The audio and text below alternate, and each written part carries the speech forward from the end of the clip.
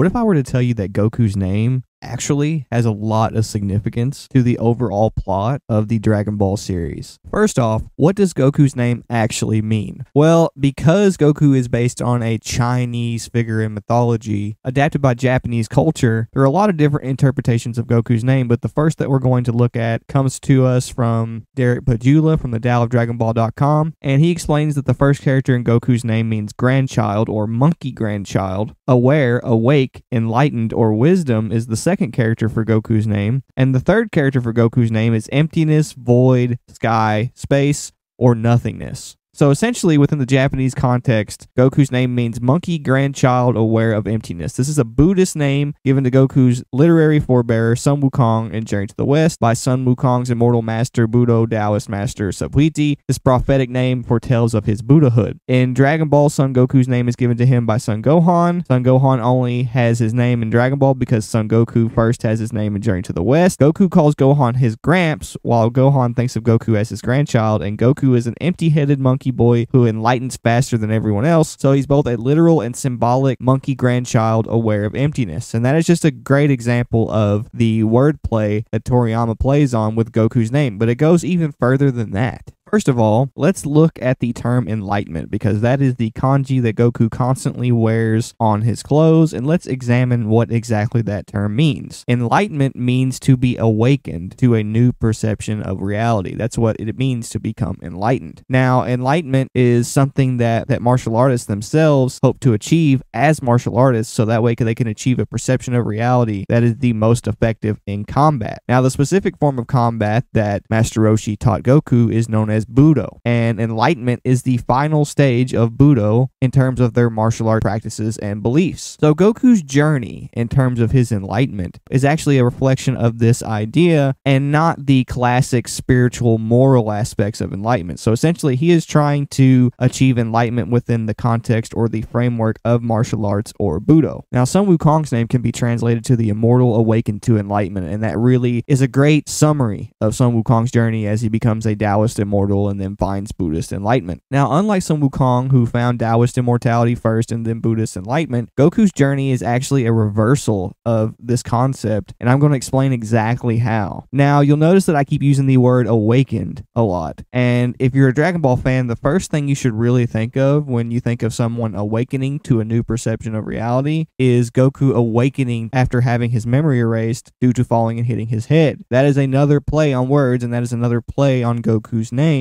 the fact that he loses his memory and awakens to a new perception of reality. Now, why is Grandpa Gohan's character so important in terms of his influence on Goku? Well, there is a lot of symbolism to hint at exactly what's going on here, but just to summarize it, one of the greatest pages to help summarize exactly what's going on here is the addition from Jocko the Galactic Patrolman and Dragon Ball Minus to where Goku is found by Grandpa Gohan. He essentially tells him that he's going to help teach him some manners and teach him how to behave in human society, and if you'll look here, this is essentially Gohan attempting to tame Goku. Now, one of the sole factors of Buddhist enlightenment, one of the sole things that you have to achieve is taming the monkey mind. And what you're seeing here is symbolic of that concept. Grandpa Gohan is taming the monkey mind, and Goku is a literal representation, and later the Saiyans, of the monkey mind and the ego. Now, why am I so confident in saying that that is Goku's role in the story? Because that is literally Sun Wukong's role in the story. He is a literal representation of the monkey mind in Journey to the West. The monkey mind is also a representation of the ego in martial arts, and essentially the entire idea is that Goku, from the very beginning, what he got from Gohan, if you really want to summarize it, other than calling it a Buddha nature, it's essentially his pure heart. His pure heart that you know of in the series. If you're wondering what a Buddha nature is, that is the best way to summarize what a Buddha nature is, and that is what Gohan gifted to Goku. That's the reason that when Goku meets Master Roshi, he can ride the Nimbus, he's pure of heart, because he was raised by Grandpa Gohan. That was essentially a gift from his grandfather, was to inherit this Buddha nature. So essentially what Grandpa Gohan did is he took Goku's monkey mind and he pushed it and he used it for something productive, which is exactly what happened to Sun Wukong in Journey to the West. He was a murderous, raging monkey who was impulsive and loved fighting, and Buddha essentially used that to protect the monk Tripitaka on the Journey to the West, and eventually led to Sun Wukong becoming the victorious fighting Buddha. And that's essentially essentially what you're seeing here with Goku at the very beginning of Dragon Ball. At the very beginning of Dragon Ball, he has achieved what Sun Wukong achieves at the end of Journey to the West in terms of having a Buddha nature. Now, that does not mean that he is verbatim like Sun Wukong, because he does not have the missing ingredient to balance him out to make him like Sun Wukong, and that is essentially his pride as a Saiyan. But originally in Dragon Ball, before the context of Saiyans, his pride as a martial artist is kind of what they used to balance out his Buddha nature. In fact, his pride as a martial artist has now been repackaged as True Saiyan pride in the Granola arc, because Goku, prior to meeting Raditz, whenever he faced Piccolo, the reason he was willing to die to defeat Piccolo was due to his pride as a martial artist, which is why, despite the fact that there's that gap between the original Dragon Ball and Dragon Ball Z, if you take that gap away and you look at the Piccolo saga as a connecting factor to the saga with Raditz, Vegeta, and Nappa, you'll see that Goku has always sort of been a representation of True Saiyan pride since the very beginning. It's just been disguised as his pride as a martial artist, and that essentially balances out his universal concern for life, is his pride as a martial artist. Now, one thing I want to debunk real quick before I go any further and discuss the importance of Roshi's character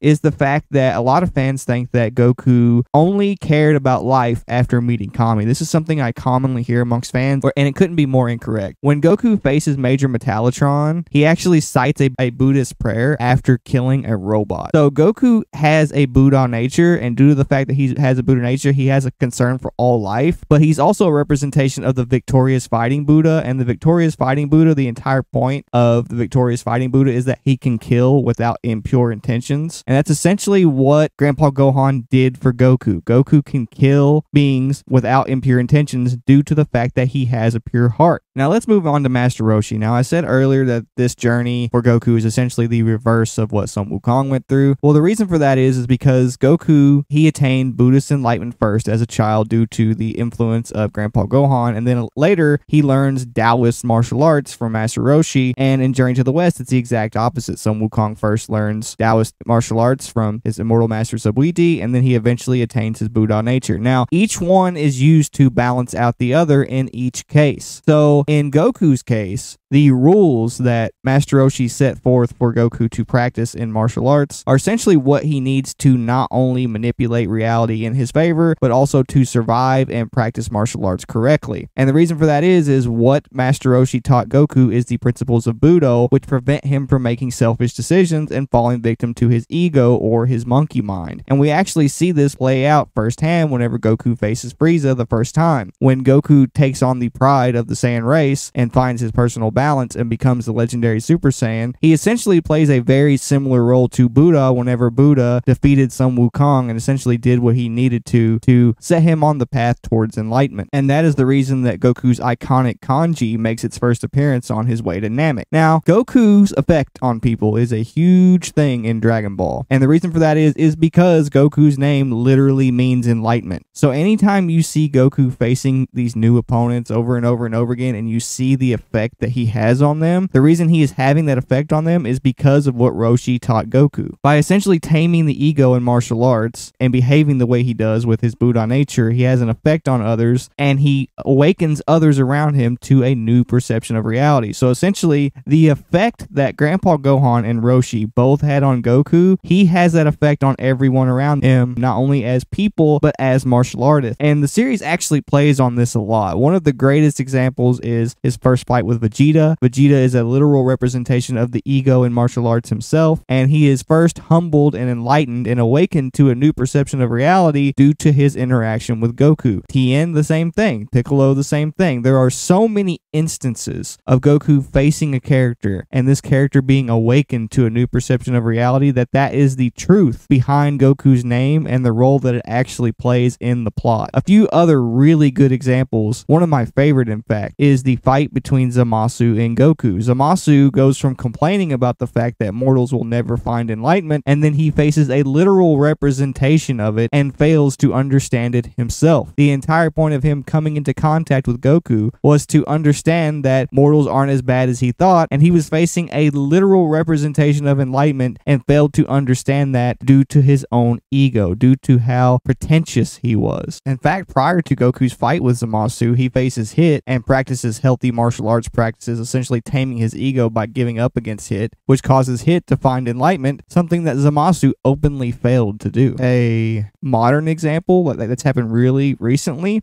is Vegeta coming to the conclusion that he comes to in Dragon Ball Super Hero in terms of his performance in combat through meditation, being awakened to a new perception of reality, and then testing that against Goku and finding success. That is symbolic for Goku being enlightenment and the effect that he has on others. And then right now in the Dragon Ball Super Hero adaptation of the manga, Broly is learning to tame his rage-based impulsive nature due to Goku being a literal representation of enlightenment, literally sporting the kanji that represents his name against Broly. So if you go back and you watch the series and you keep this in mind, you keep in mind that this is the intention of Goku's character to spread this effect that Grandpa Gohan had on him to the entire world, you will understand that Goku's character is much deeper and much more impactful than people like to give him credit for. Now, don't get me wrong, this isn't talk no jutsu, okay? Goku's methods have a formula to them. They have science behind how it works, right? So what happens is Goku literally breaks the ego of these evil maniacal beings, which causes them to question their role in the universe and then start practicing martial arts, which again, the concept of martial arts is literally centered around taming the ego itself. So as a result, when they start practicing martial arts, they start to humble themselves, they start to practice taming the ego, and they naturally change whether they want to or not, because they start to see the fruits of their labor as martial artists and they realize that there is merit to this practice. We see this firsthand with Black Frieza over everyone else. Frieza is just as evil as he's ever been, but he's now realized the fruits of Goku's methods. That's why Goku can turn even the most evil of evil into a better person in some sense just by encouraging them to practice martial arts. So if you've learned anything from today's video, I hope that you learned that the Dragon Ball series is a bit more nuanced than people give it credit for. I know it has a reputation as a punchy anime manga, but due to the fact that it has narrative themes that is borrowed from Journey to the West, which is a very deep story and narrative, and the fact that it is an allegory for martial arts, it has a lot of deep narrative themes that aren't necessarily surface level, and that's the reason that the series itself is a show and not tell type series. Because if you can understand these references and the symbolism that Toriyama implements in his story, then you can understand the overall narrative just a little bit better. So I hope you enjoyed this video. Don't forget to like, comment, and subscribe, and I will see you guys in the next one. Peace.